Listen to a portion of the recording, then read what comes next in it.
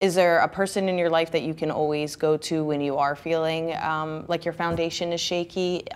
Do you talk about God being a big part of what helped you get sober? You told me before the interview that your dad's a pastor. Is he somebody that you rely on? He is. I love my dad so much. I love my parents so much. And they are above and beyond.